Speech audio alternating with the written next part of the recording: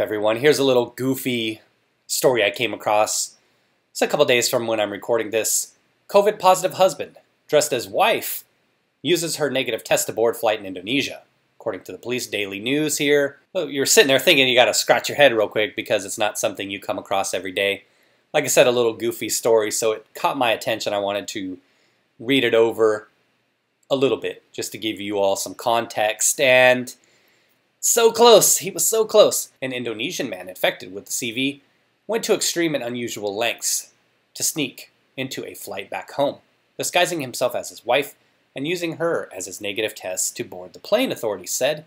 The accused imposter, identified only by his initials DW, managed to slip through a security checkpoint at Jakarta's Halim Perdana International Airport over the weekend by wearing his wife's burqa, and I pronounced that incorrectly perhaps.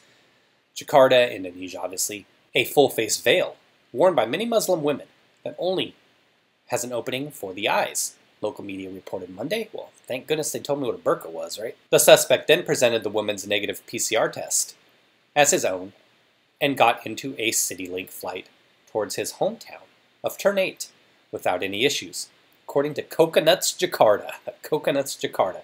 Sounds like it'd be a strip club there. But he apparently felt a bit too comfortable about his scheme, and this is the part where the twist comes in, or perhaps too uncomfortable in a woman's outfit, dun-dun-dun, and ended up getting caught. After the plane had already taken off, a flight attendant reportedly noticed DW going into the bathroom as a woman and returning to his seat, dressed as a man. The poorly timed change of clothes may now cost him his freedom, as the crew member quickly notified authorities upon landing, Malaysian newspaper Malay Mail reported. DW was detained by airport authorities in Ternate and subjected to a COVID-19 test, which came out positive, according to the paper. He was ordered to self-isolate at home, where he would be monitored by police before he can face charges, authorities say. Imagine what he's thinking right now. Like, oh shit, I'm fucked. The incident comes as Indonesia overtakes India as Asia's hotspot for new infections. The country of more than 270 million people has seen an alarming spike in new cases and deaths in recent weeks, with nearly 1,300 fatalities reported in just 24 hours Monday. Wow. According to the Johns Hopkins University's Coronavirus Resource Center, the crisis in Indonesia is likely far from over, as only 6% of the population has been fully vaccinated. Yow! Looks like they're in for a long stretch. So something I was thinking about in this situation, not to make light of it, but that's what I do here. ID.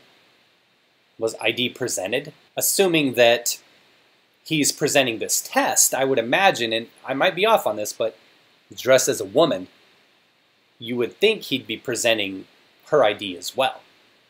They didn't. Is he the same size as her? She's in Indonesia. The average Asian woman is what? 5'3", 5'4"? The average Asian male, a little bit taller, 5'7", 5'8", 5'9", perhaps. They don't have height and weight on there like we do on our IDs. Perhaps they don't. Something to be said about a little jab there about IDs being needed for certain things of importance. You can infer from that what you will in light of our current climate here in Estados Unidos. When they present ID, don't they have to take off the face covering for security to look at their faces? If not, that has to get fixed. This is what happens when you take ID from someone and don't bother making them remove the face covering, despite their religion, to verify their identity.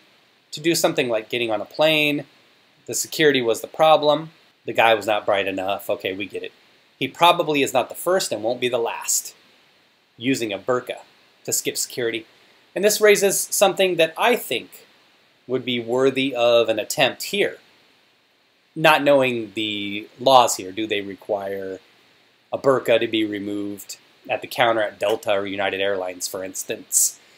Individuals here, Muslim faith, or individuals who aren't even a Muslim faith, why not try it? If the laws here protect those kind of religious freedoms, I guess I would say, what's to stop somebody here from trying it? What's to stop Muslims here from trying that? Or any individual who feels like they identify as a woman on a particular day from grabbing an ID of a friend, a negative COVID test, so on and so forth. This little son, I'm not saying you should go out there and do it, but I'm kind of saying, you know, I'd be interested if somebody tried it. Oh, I don't know.